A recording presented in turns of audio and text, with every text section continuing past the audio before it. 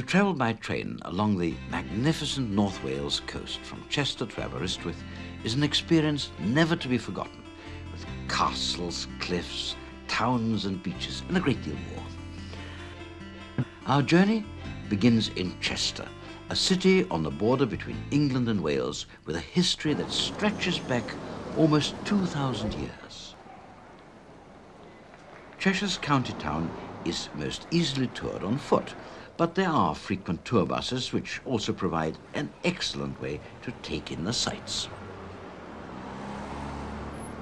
Chester has a long and colourful history. It was founded by the Romans and is still protected by its ancient walls. The Romans named the city Diva after the River Dee. It's crossed here by a slightly more recent Old Dee Bridge. Modern shops and offices are cleverly concealed behind much older frontages. The coexistence of ancient and modern is central to Chester's appeal. Its many visitors are always delighted by the contrasts which are found all over the city. With a brief introduction from the tour bus over, the first stop is the cathedral.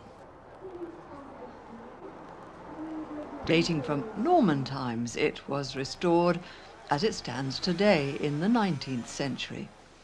But the square central tower still stands on 14th century pillars, and the north transept dates from about 1140.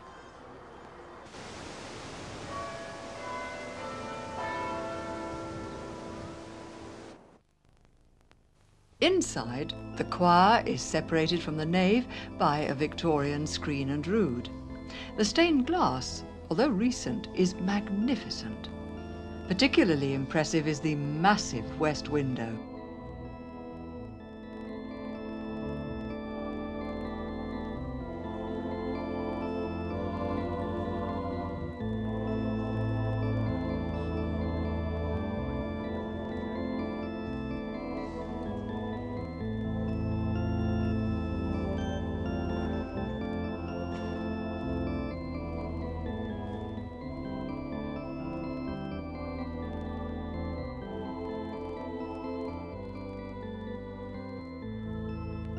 In the inner courtyard of the cathedral's cloisters, you can find a sanctuary of peace and tranquility from the outside world.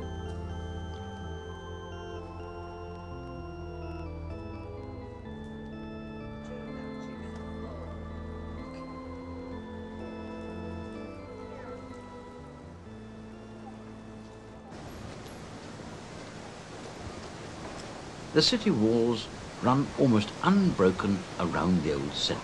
Though dating from Roman times, much has been rebuilt since. But the walk around the city walls is very popular.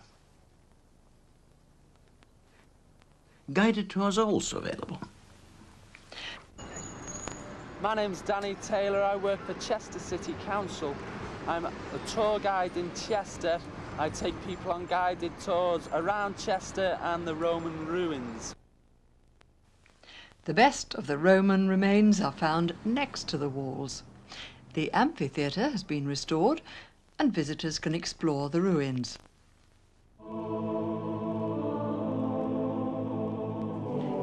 Nearby, a Roman temple has also been partially restored.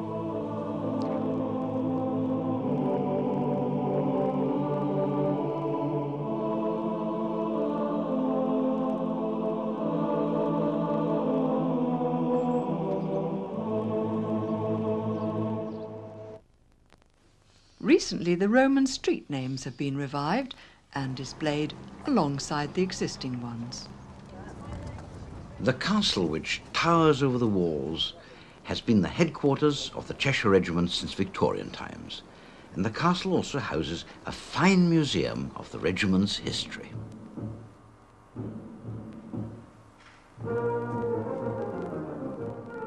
Regimental finery, from uniforms and saddles to swords and medals, are all on display.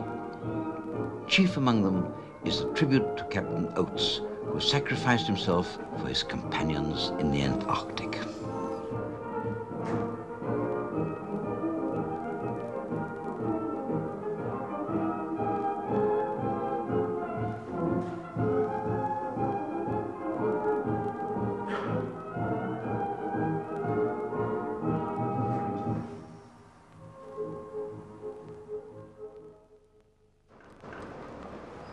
Chester is famous for its buildings. The diversity and contrast is striking, from Victorian extravagance to traditional black and white Tudor. There's even a modern shopping centre. In the middle of the city there stands a medieval cross, which is the hub from which all the main streets branch off.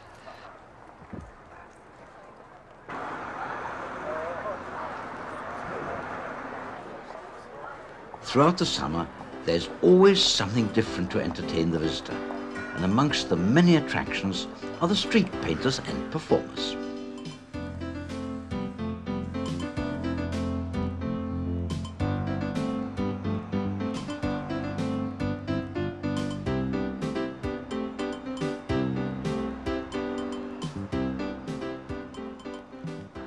A fine race course occupies the flat meadow by the river. Occasional flooding preserved this land from earlier development. When the Romans came, they found that the Dee was both an important and sacred river to the native Celts. Even today, it's not hard to see why. The river is a major attraction.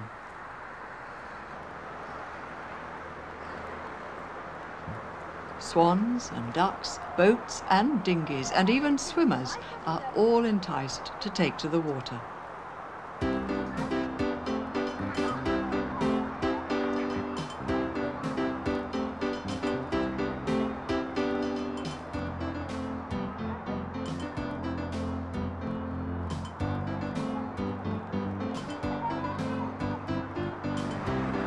It's time to leave Chester now, and from the fine Victorian station, we begin our journey out of England and into Wales.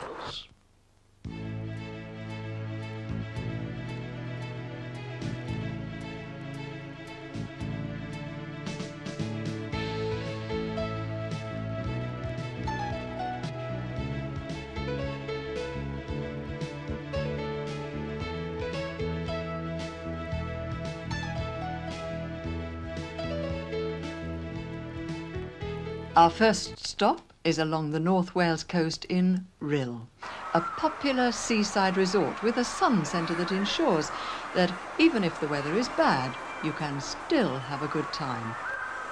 High above it all, a monorail glides slowly over the complex, looking down on the wave pool and the slides.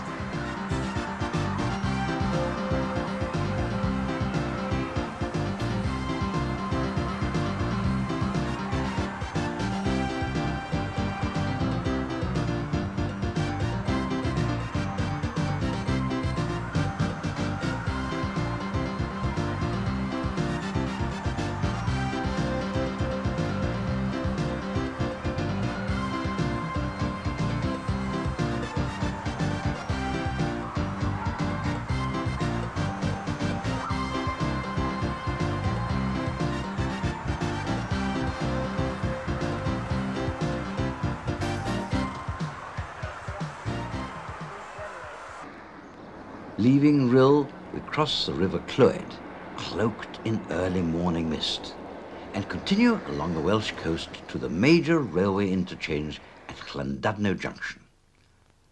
From here we leave the main line and head north for a few miles to the unspoilt Victorian town of Llandudno.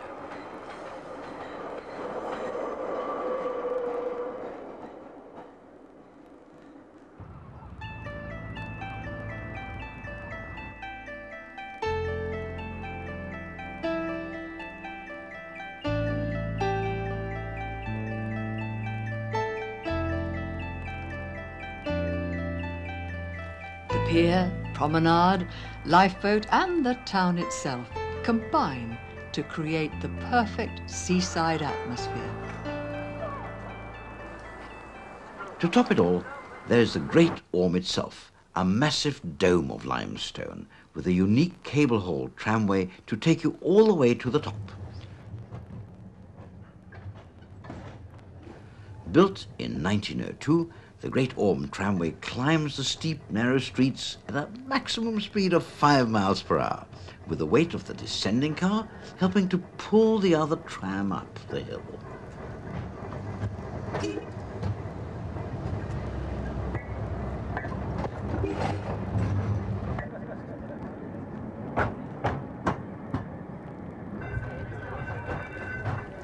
Other ways to get to the summit are by a private road and cable cars. But however you get there, the magnificent view of the town and the bay from the 650-foot high rock is something not to be missed.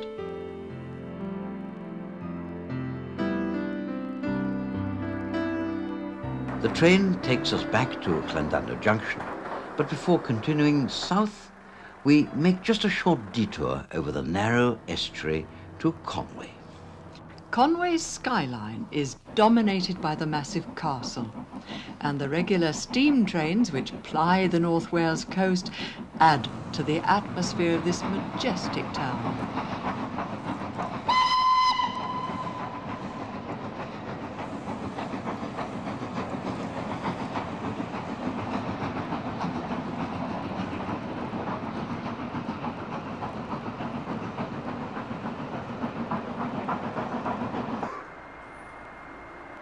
Conway is steeped in history, and the main street has many fine old buildings.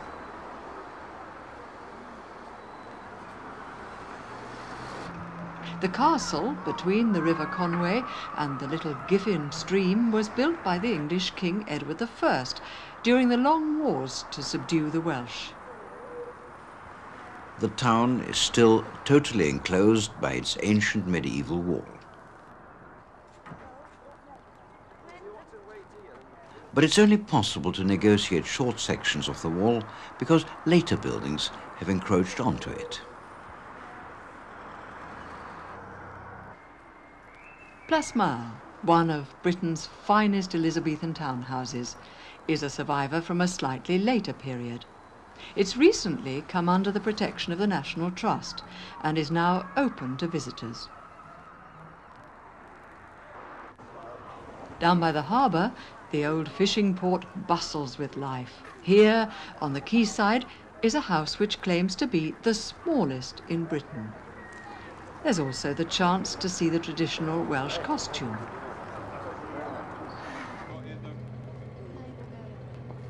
Fishermen still tend their nets on the quayside, but now a big number of boats cater for holidaymakers. Many different trips are available, whether you want to go fishing or on a cruise upriver.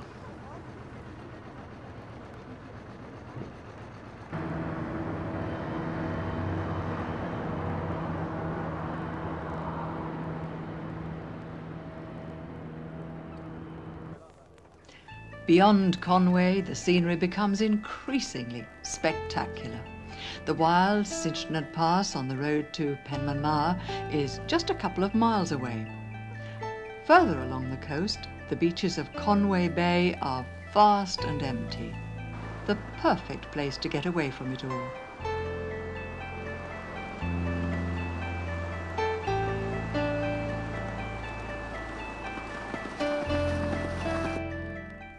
Resuming our journey, we now head south down the Conway Valley to Tallycafn.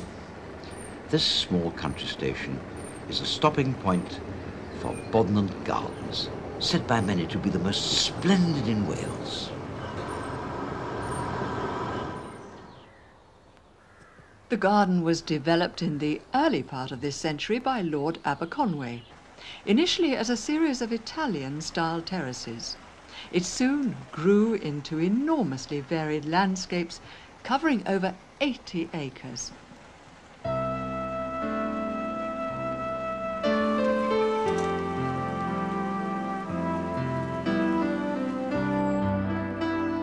The famous Laburnum Arch is one of the centerpieces of the garden.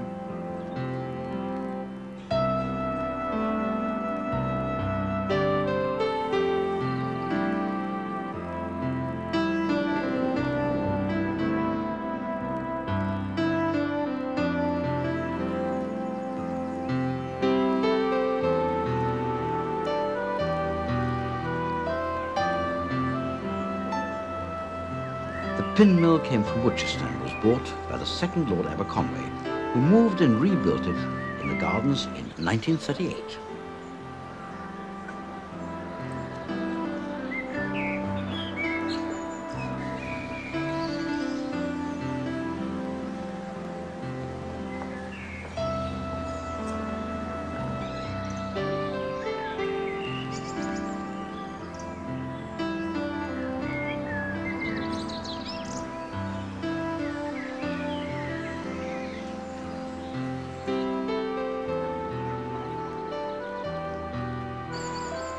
the bottom of the gardens is the dell, formed by the valley of the river High-Rathlin.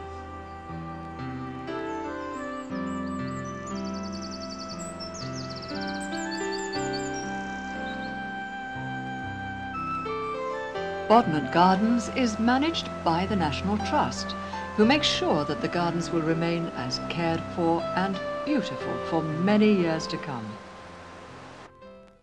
We now travel down the Conway Valley to Llanrust.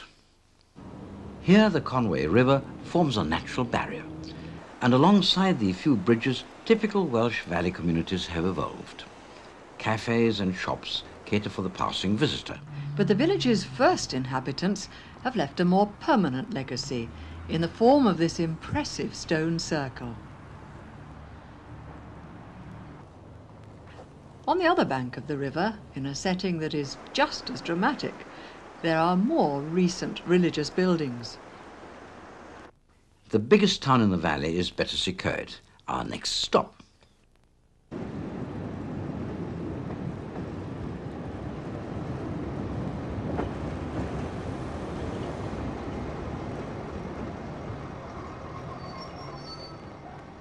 Here, next to the British Rail Station, is the Conway Valley Railway Museum. The museum's major attraction is its steam-hauled miniature railway. This line boasts beautifully made fifth-scale working steam locomotives, lovingly maintained.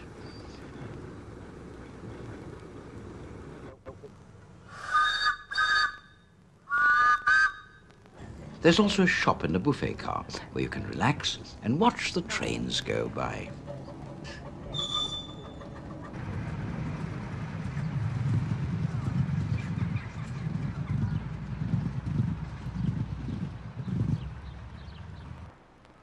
The Visitors Centre is an excellent place to begin a tour of the area around Aberystwyth.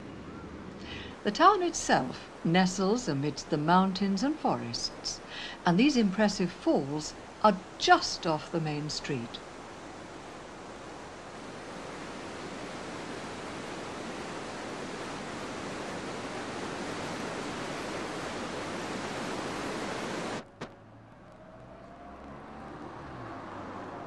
Aberystwyth caters primarily for people who like outdoor holidays. But there are also plenty of cafes and shops, and traditional Welsh crafts are available at the Craft Centre.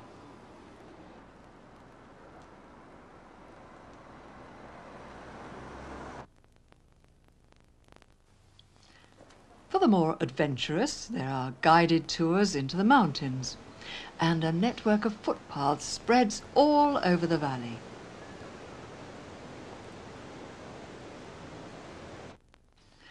Aberystwyth is in the Snowdonia National Park, dominated by Snowdon, the highest mountain in England and Wales, an area which has the most dramatic scenery in Wales.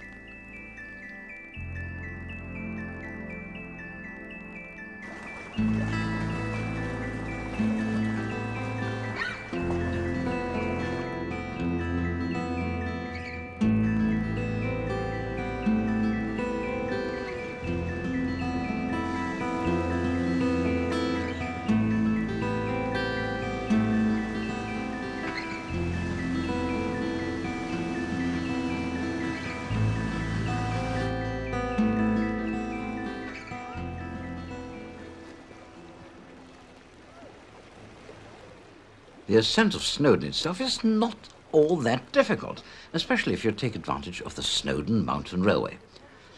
Opened in 1896, this rack railway is the only one of its kind in Britain.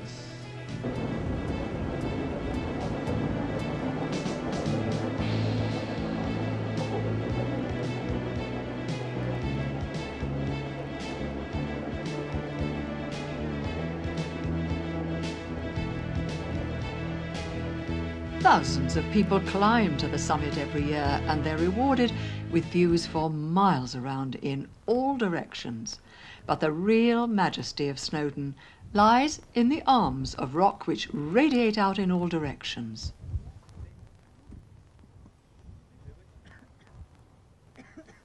The next stop on our journey towards the west coast is at Dolwyddelyn. This stretch of the railway line is not very busy, and this tiny station is quiet for most of the day. The village of Dolwydechlyn consists of slate houses and green fields, guarded by rock and forest, and by the foreboding presence of Dolwydechlyn Castle, the birthplace of Prince Llewellyn. In the village, the old school has been converted into a cafe and craft centre.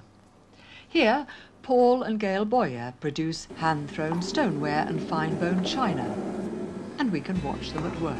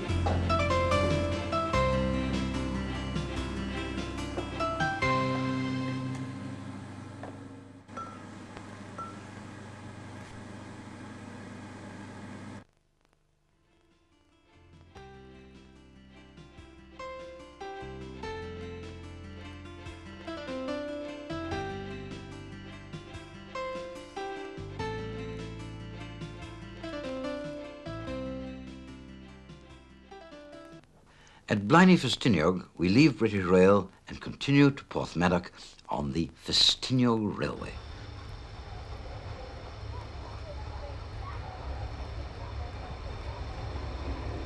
But before travelling down the narrow gauge line, there's time for a look around the town.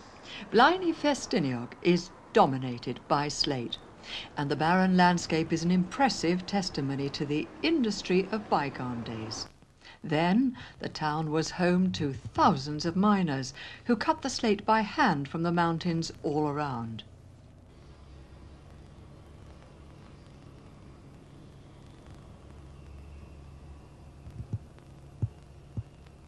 A glimpse of these former times can be found at the Llachwedd Slate Caverns, where the miners' tramway allows you to tour a section of the complex network of tunnels and caverns. Most of the chambers are worked from above.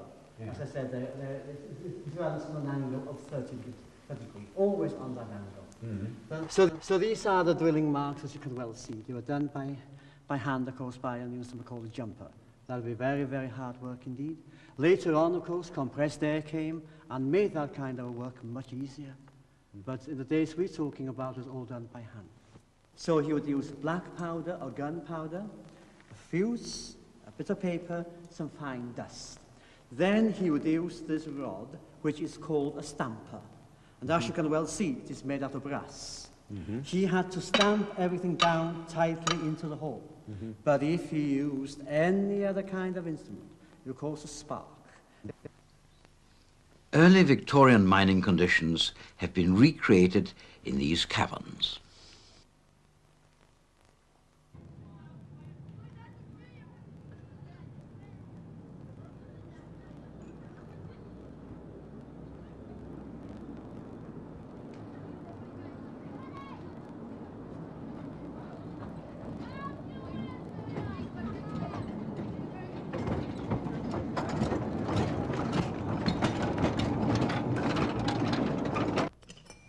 In the slate mill, the slate splitter splits solid rock into thin sheets before cutting it down to size.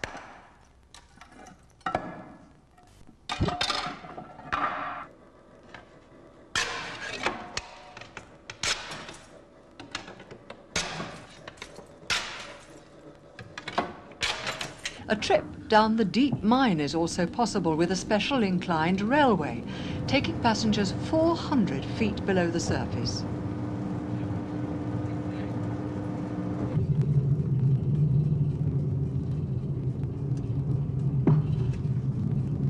I welcome you then to the deep mine and say that for the next 25 minutes or so, you'll be going on a journey through these chambers by yourselves. Stay here and listen to the first tape. We'll eventually tell you what's Back on the surface and high above the town, the scenery is as beautiful as ever.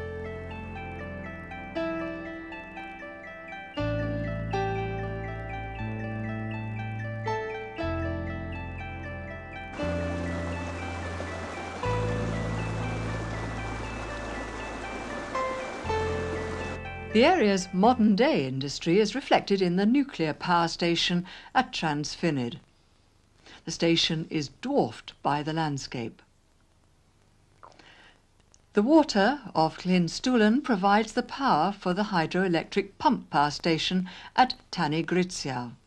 The station was opened in 1963 and has a centre for visitors.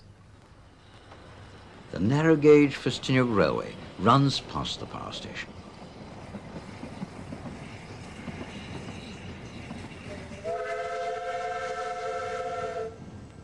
Here, one of the line's famous double fairley locomotives steams up towards Festiniog.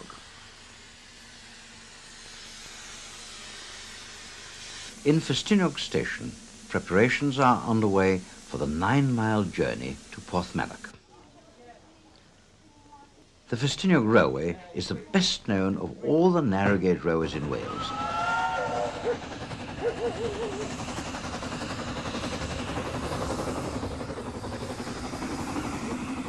It was built in 1835 to take slate from the quarries down to the coast.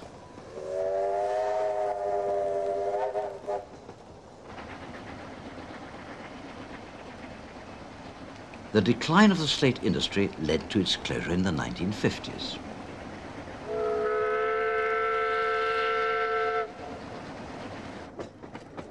It has since been resurrected and reopened to serve the region's new industry, tourism.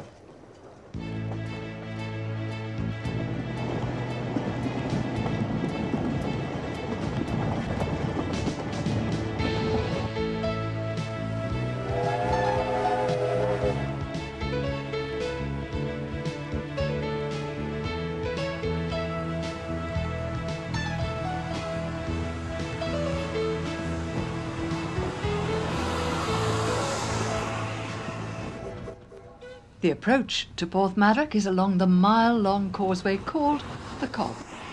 Built in 1811 to hold back the sea across the Glaslyn estuary, the Cobb enabled thousands of acres of land to be reclaimed and turned into fertile farmland. Porthmadog is still a busy town and a tourist and yachting centre. But in the past, Porthmadog was more famous for its fast-sailing schooners. Its shipbuilding heyday was in the mid-19th century, and especially well known were the 2- and 3-masted schooners which carried Welsh slate all over the world. The Maritime Museum still tells the story, but today the ships in the harbour are of a different kind.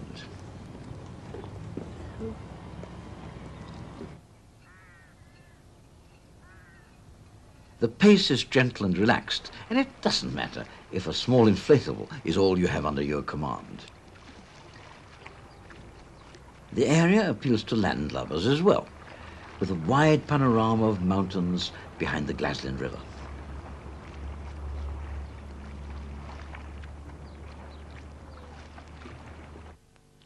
From here it's worth making a detour to Crickeath on the Llyn Peninsula.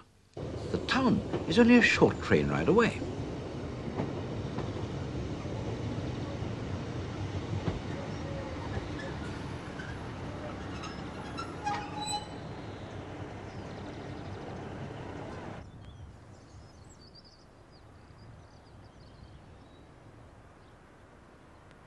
Crickeath faces south and the views out over Cardigan Bay are unrivalled.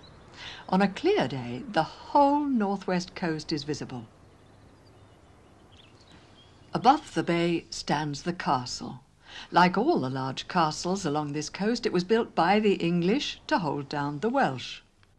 Just over a mile away is the village of Llanystumdwy, famous as the birthplace of David Lloyd George.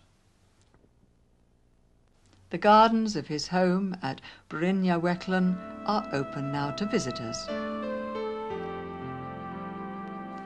The Dwyfawr River runs through the village, and it's not hard to see why, after a lifetime in politics, the famous statesman wanted to come home to his village at the end of his life.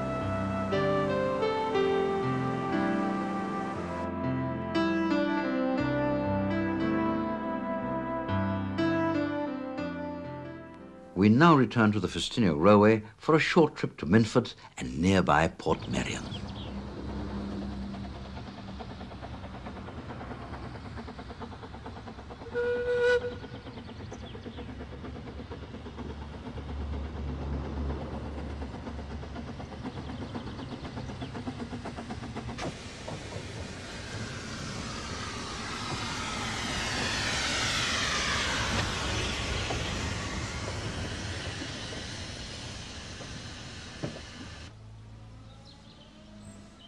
Portmeirion is a fairy tale village set on cliffs above the shores of Cardigan Bay. This unique architectural creation, surrounded by hanging woods and subtropical gardens, was created by the architect Sir Clough Williams-Ellis between 1925 and 1975. The village was inspired by Portofino and is often described as Italianate, but the true style of the village is far more personal.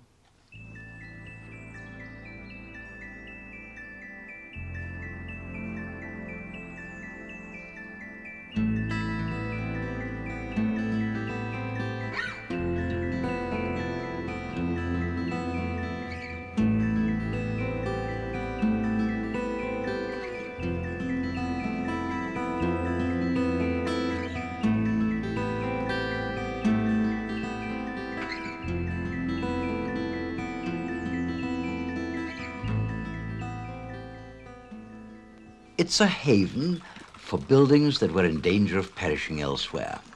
They were taken down, moved and re-erected at Portmeirion, and other bits and pieces were used if they fitted in. Clough Williams-Ellis wanted to show that one could develop even a very beautiful site without defiling it, and to awaken in people an interest in architecture, landscape and design. Anyone who visits Portmeirion will agree that he has succeeded.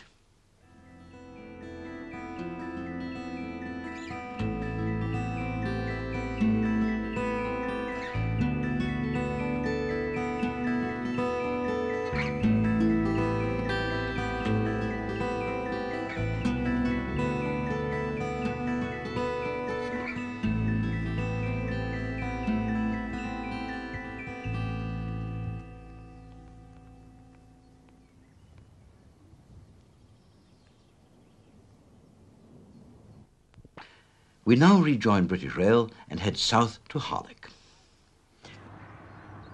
Here, the wide expanse of beach is backed by rolling sand dunes and rich farmland.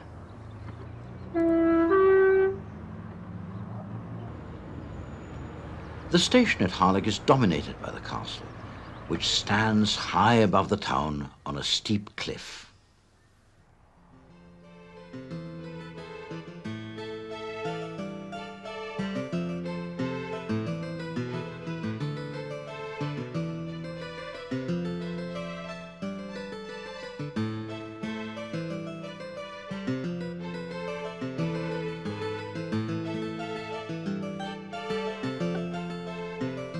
The building of Harlech Castle was started by Edward I in 1283 as another link in the defensive chain to retain control of his newly won lands.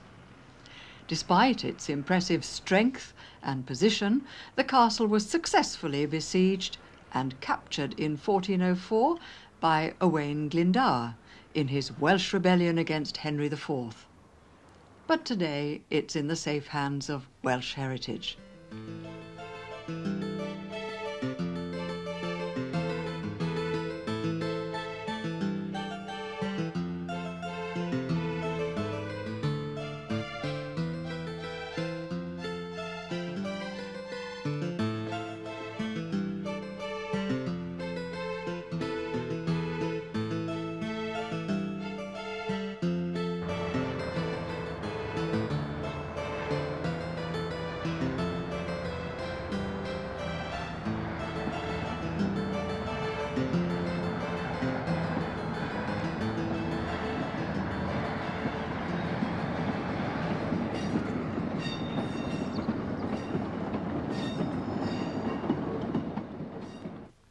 Leaving Harlech, we continue south along the coast through Llanbedr and Dyffryn Ardudari.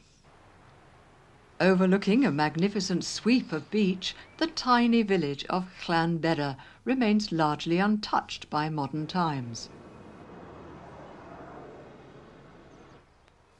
Evidence of the area's earliest inhabitants can still be found along this coast. At Dyffryn Ardudari, this impressive Neolithic chambered tomb has stood silent witness to over 4,000 years of history.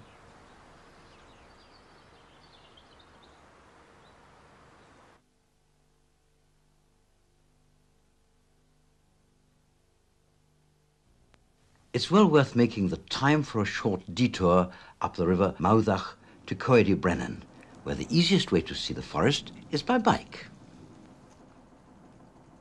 At the moment there's 4 different routes marked out in the forest, ranging from I think an hour for the shortest up to about 3 hours. We supply helmets, safety helmets with the bikes and a toolkit as well.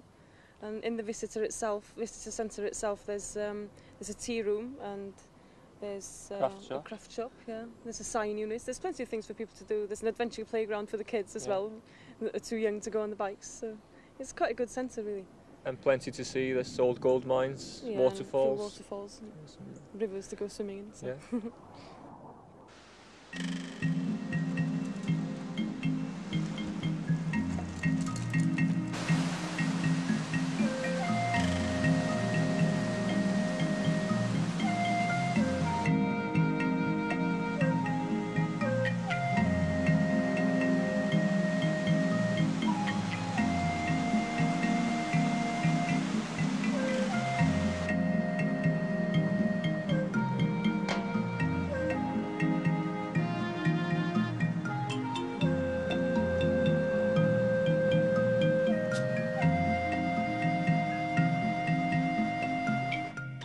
Returning to the coast, our next stop is at the popular holiday town of Barmouth.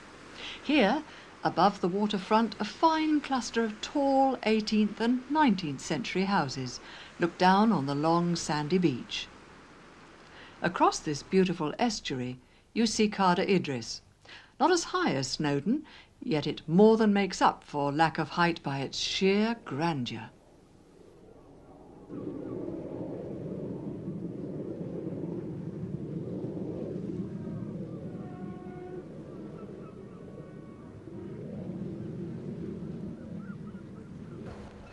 From Barmouth's busy harbour, another break from British Rail.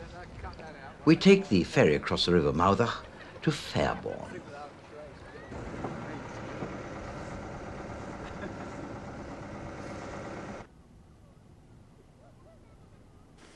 Once on the other side of the river, there's time for a ride on the Fairbourne Light Railway.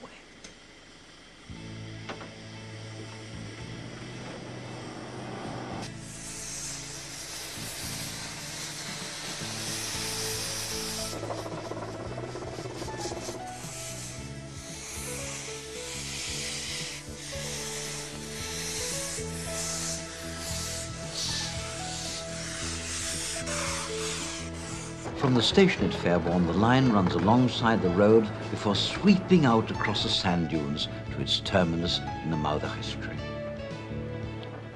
To celebrate its centenary, this railway designed and built its own locomotive. We had this dream of building the ultimate locomotive, one which wouldn't break down, one which would keep on running, would be economical and easy to maintain.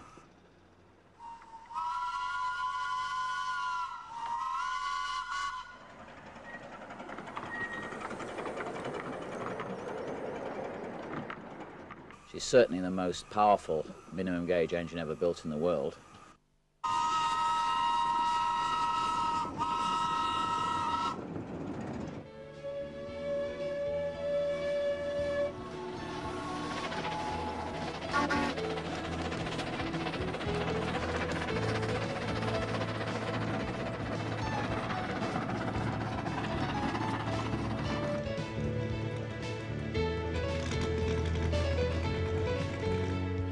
Rejoining British Rail, the line now runs through tiny villages perched high above the cliffs.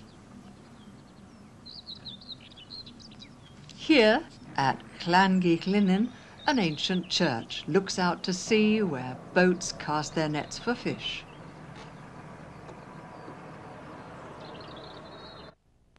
Further south at Tywyn, the Tarraclyn Railway heads up into the hills towards Abergynolwyn. Like the Festiniog, this railway was built to carry slate down to the sea and was the first line to be rescued from closure by railway preservation enthusiasts.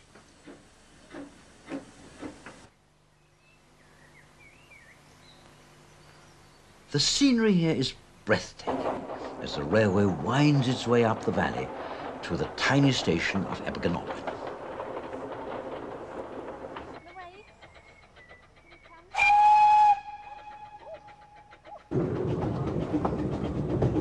Beyond Abergynolwyn, the line extends to its terminus, the forest haunt of Nant Gwernol, where the quiet and peaceful valley with woods and waterfalls is perfect for forest walks.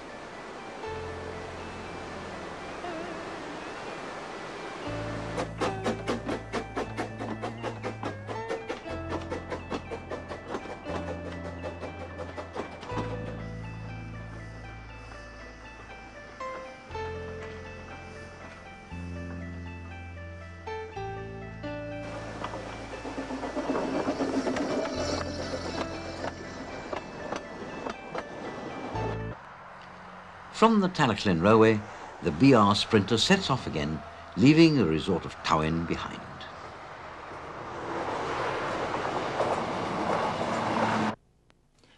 Our next stop is Aberdyfi, a delightful Victorian seaside resort which has retained an atmosphere of charm, quiet relaxation and tranquility.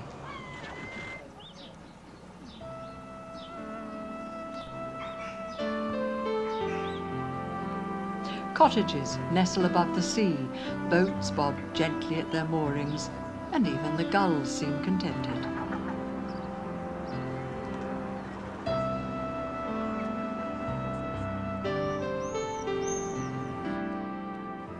Here, on the beach, you can while away the afternoon.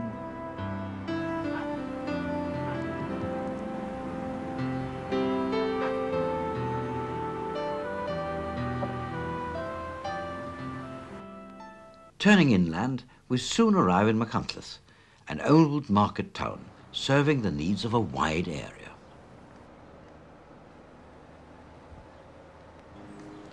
The town is the site of Owain Glyndwr's 1404 Parliament, and the Parliament House, made from small split stones, is a rare example of a late medieval Welsh townhouse.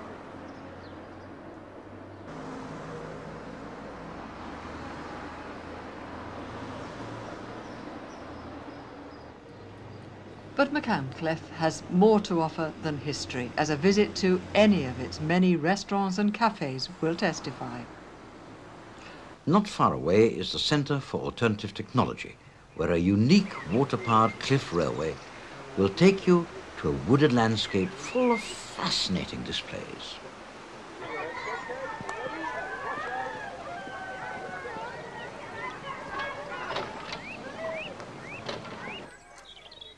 The Centre for Alternative Technology has been, for the last 18, 19 years, promoting the use of technologies which are sustainable, which means that they don't damage the environment that we all depend on. So we're talking about things like wind power, solar power, water power, organic gardening and recycling. And all of those things, you can see people living and working with those technologies. The solutions to our environmental problems are all here to be seen at the Centre for Alternative Technology. Amongst the trees, almost every type of alternative power is generated, supplied by the wind, the sun and by water.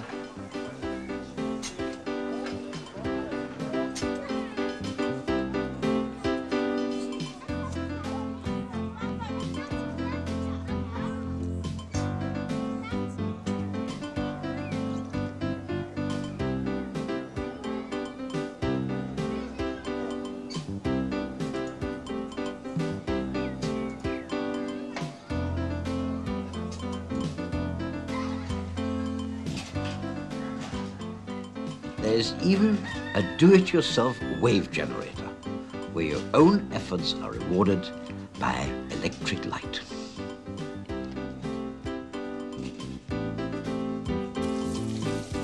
There are also the more traditional water wheels, and there are acres of organic display gardens to explore.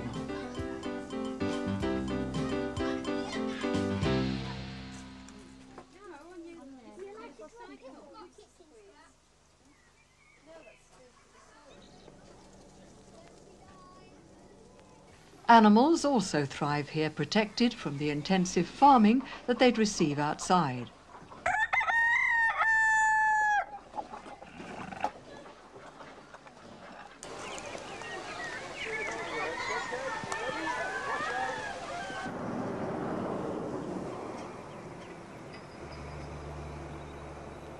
Rejoining the train, our journey now takes us through the forests of Mid Wales and back to the coast, passing the long viaduct at Davy Junction on the way.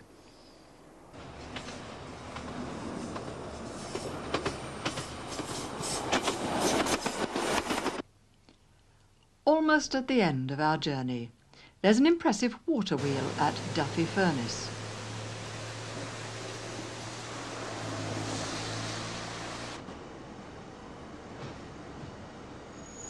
The train soon pulls into the isolated seaside resort of Aberystwyth.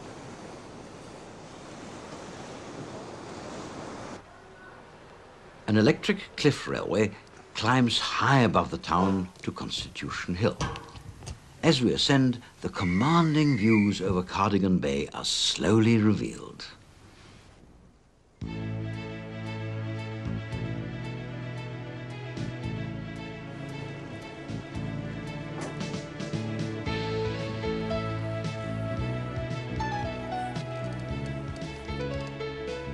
The town lies between two headlands and has an air of permanence and stability with its royal pier and fine old buildings. Aberystwyth is also the starting point of the Vale of Rydal Railway.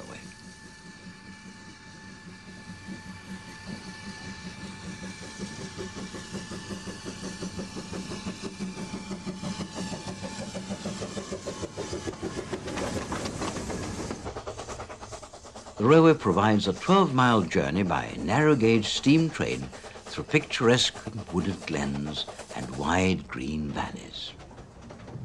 It was built to serve the lead, copper and silver mines on which the prosperity of the area depended. Today, it carries only tourists.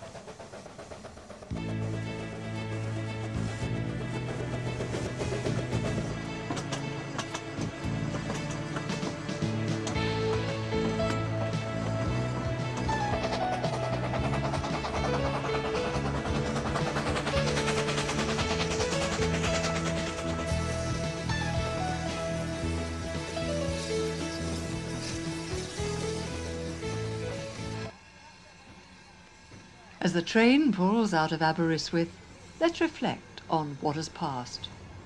A journey which has left us with an unforgettable image of this beautiful part of Britain.